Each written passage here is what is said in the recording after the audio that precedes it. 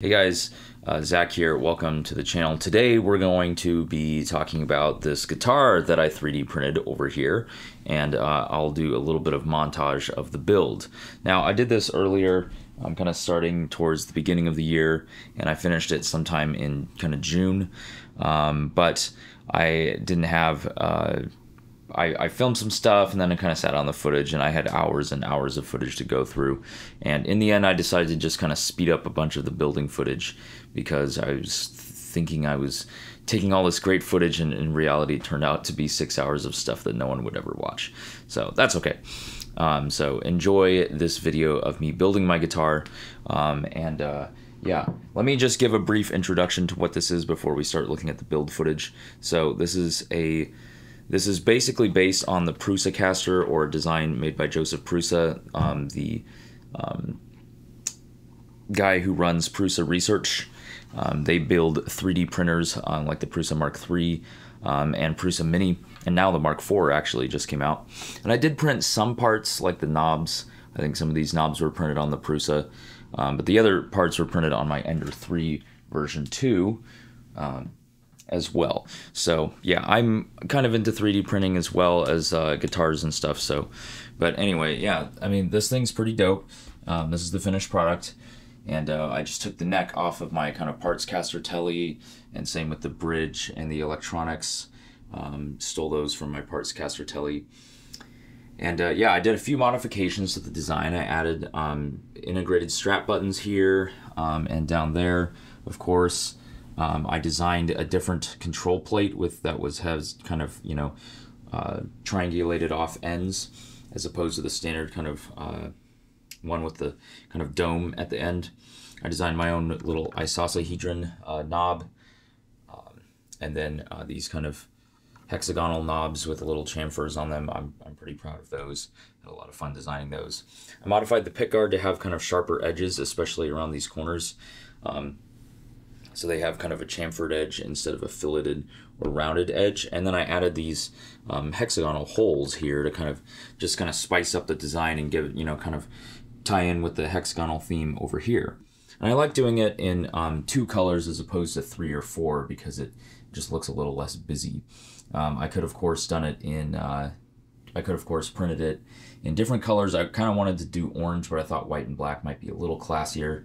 And I think in the end it turned out pretty darn good from far away. But if you get up close, you can kind of see that some of the tolerances aren't great. I didn't end up using the screw holes. The biggest issue really is the neck pocket. I didn't think to check the location of the neck bolt holes. I thought they would be the same. But Joseph Prusa must have used a different neck from this Thomann Telecaster kit, and you can see that there's a bit of a gap there.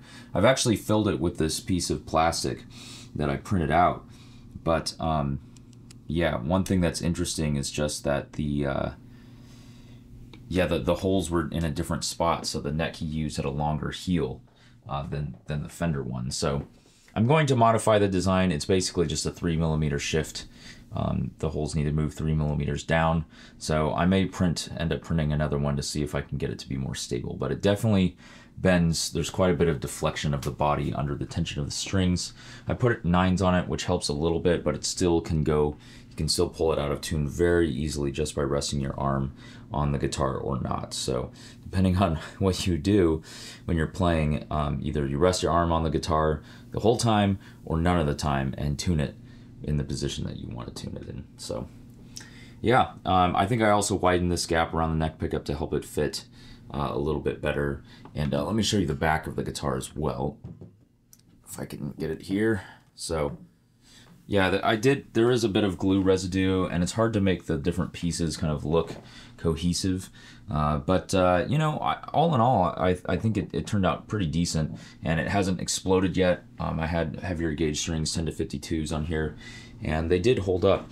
I do love this jack plate, even though it was a bit of a pain to print. It does look pretty spectacular, and I love the kind of black and white theme. I also printed a 1-degree neck shim that I found online.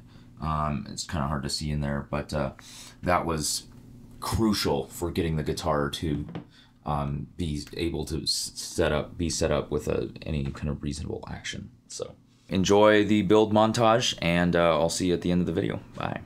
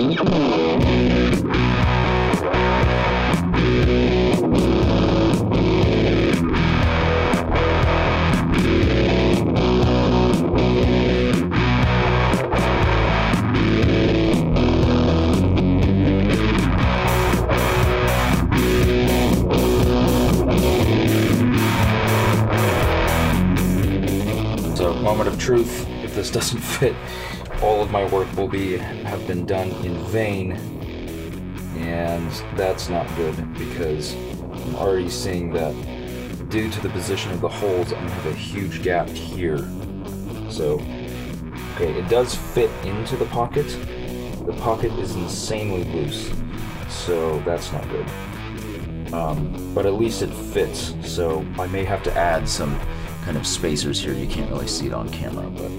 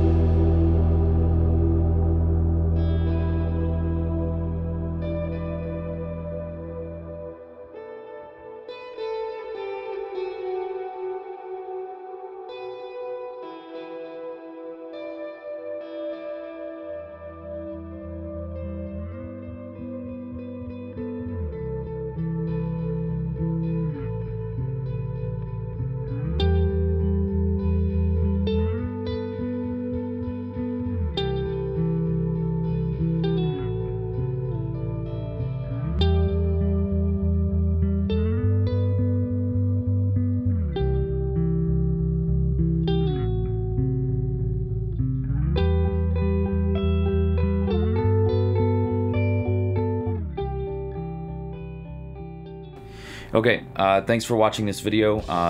There's a bit of playing that I'm gonna do of the guitar. Hope you enjoy it. Yeah, I've been working on another guitar. You can see some pieces of it over there that I have yet to finish. So once I finish that, I'll do a video of that one as well, let you know how it goes. Hopefully, I already know the neck pockets a lot better on this next design, and I did more of the design work of that, so I'm very excited for what that is. So stay tuned for more videos, and subscribe, like, comment. Let me know what you think of this guitar. Do you think I did a good job? What could I have done better aside from all the stuff I admitted to already? And let me know what you think of it. I'm gonna put the files up online once I fix the neck pocket issue, and I'll host all of the files somewhere in GrabCAD, I think, and I'll put a GrabCAD link down below. So once this video is live, the GrabCAD will be up there as well, so you can download them as step files, SolidWorks files, NX. You know, maybe I'll even do Rhino files as well. So let me know if you want to see other file formats for the guitar. If you want to print it yourself, I'll have high quality STL files there as well, the ones I actually use for printing, aside from, you know, the ones that needs to be fixed. I think that my improvements of the Prusa caster design are pretty good. The only thing is that neck pocket, it should be tightened up a little bit, but it's kind of hard to do. So yeah, that's definitely one of the big issues. This is another thing I forgot to show, is just this, you know, the saddles. I'm having to push them over pretty hard to keep the strings kind of aligned in the neck pocket. So what I may end up doing is loosening the strings and loosening the neck bolt and kind of twisting the neck back and forth until I get a good angle, and then retightening the neck bolts. I think that would be something that would improve it. I may have to kind of hog out the neck bolt holes a little bit to give me a little bit more wiggle room to kind of align it. But I don't know. Honestly, you know, it's a crappy, it is what it is. It's kind of just a fun, crappy project. It's not, you know, a world-class guitar that I'm going to sell. It's just a fun thing that I have that I can say, hey, I made that, and it's pretty cool looking. So, all right, catch y'all on the next one. Thanks, bye.